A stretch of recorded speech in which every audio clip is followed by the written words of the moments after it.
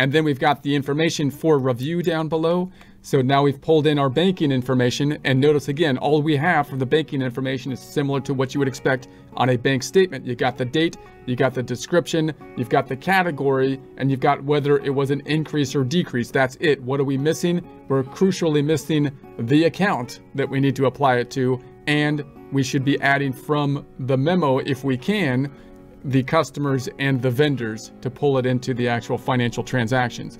So you can see that the financial transactions are not being made yet. Let's just clarify that or double check that or make that more concrete by right-clicking the tab up top, duplicating it. And I'm just going to open the major financial statement reports, the balance sheet and the income statement, going down to the reports on the left-hand side. And we're going to open up the balance sheet, one of the major financial statements. And I'm going to go from 010123 to 022823 and run it. And so they put in, they put in this amount as the beginning balance of the checking account, but that's all we have. We don't have any income statement amounts. If I right click and duplicate it again and take a look at the income statement by going to the reports at the left-hand side, and then I go into the profit and loss report, there's nothing on the income statement. If I run this from 010122 to 022822, let's do to 12/31/22. So this is the year that I entered the data in. There's nothing in it for that year. And if I go onto the balance sheet, all we have is this 36. Let's run it for the date 010122 to 12/31/22. Run it, and let's see what they did to put that 36 in there in the checking account.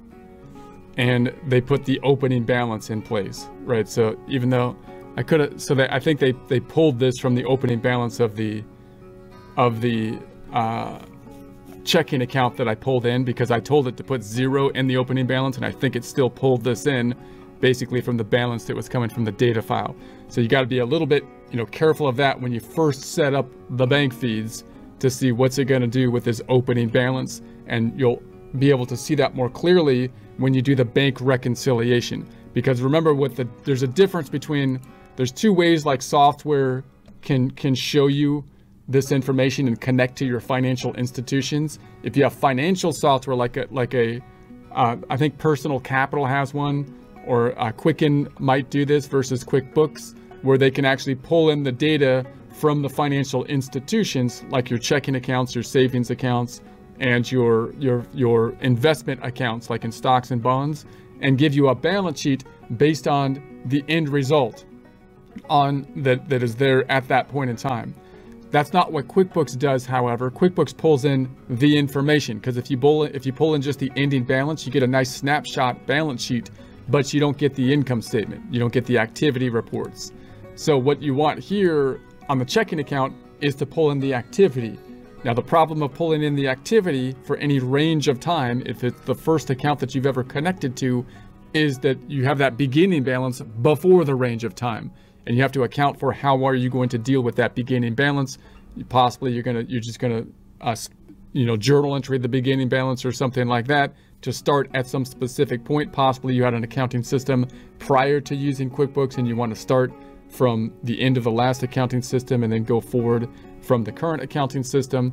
So that's something to keep in mind. Now, if something is wrong with this beginning balance, then we'll see that when we do the bank reconciliation, because then we'll see a difference, a discrepancy. So that first bank reconciliation is often necessary. You still want to do the bank reconciliation even if you're constructing your books from the bank feeds, and it usually has like that quirk, that problem of reconciling the first time, and then the bank recs will be quite easy from that point forward.